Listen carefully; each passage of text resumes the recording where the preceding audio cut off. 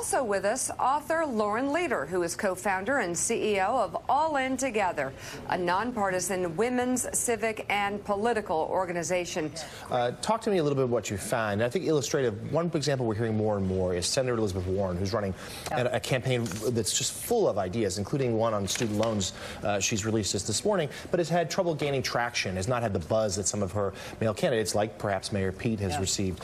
What are you seeing, and what steps can be taken, like including those of us in the media, to correct that? Yeah, and I'll just point out one thing that I was fascinated by in the Harvard data we were talking about right before I came on, is that the women in the poll, when you dig into the gender data, the women in the poll were 10 points more likely to be voting in the next election than were the men. And, you know, so you see this incredible surge of women across the country, highly educated, highly engaged, highly focused on progress, and yet the political coverage of this historic record number of women running for president is wildly skewed.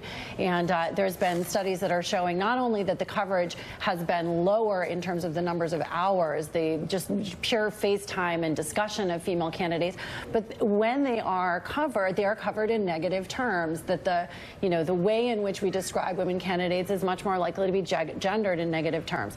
Look, this matters. It matters enormously, and part of what I argue in my piece in The Hill from last week is that we have to focus on more balanced coverage, and that frankly also we in the media, those of us the opportunity to speak at tables like this, need to hold ourselves accountable for making sure that, first of all, that there's gender representation in the reporting, in the newsrooms, in the editorial, in the producers of our shows, that we're thinking about it. Unfortunately, the CNN debate tonight that Harvard's hosting, it's 3 male hosts, and it's already been pointed out online that, you know, is that really representative of who our voters are? It's not okay, and we have to hold ourselves accountable. You know, our daughters are watching, women are watching.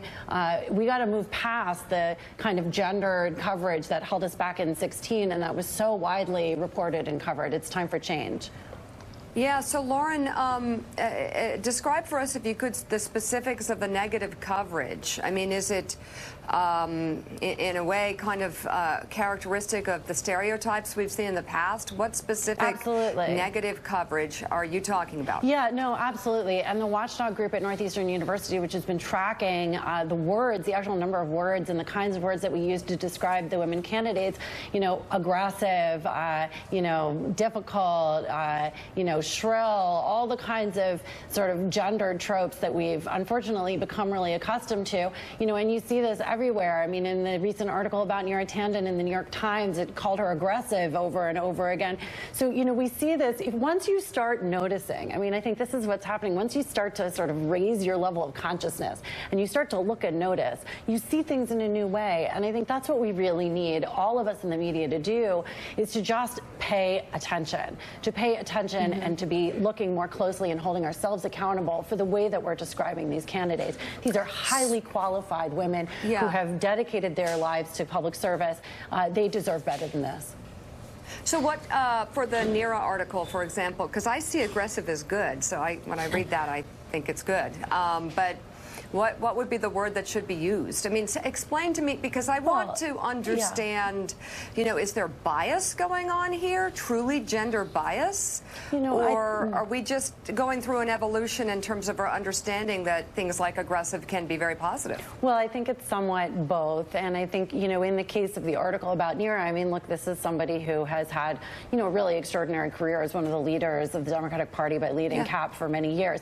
You know, you don't get to lead if you don't have a level of aggressiveness, and yet when we just use that term in the context of women, it is viewed negatively, and that is where gender bias, you know, it's so ingrained for all of us. I mean, we all have it. It's not just men, women as well have our own biases against each other, and I think the point is that we need to question some of these narratives more directly and really ask the question, are we describing women when they run in the same kinds of terms that we are describing men when they run? And I think anyone who looks at it, any observer, would say that no, we don't. And that's a reflection both on the changing norms, the fact that we've never had 5 women running, but that also, you know, we have these kinds of unconscious biases that continue to rear their ugly head. Any woman in leadership anywhere in the country can tell you they've been painted, you know, with these terms over and over again. And the more we challenge it, the more we push back, the more potential we have for a more constructive dialogue.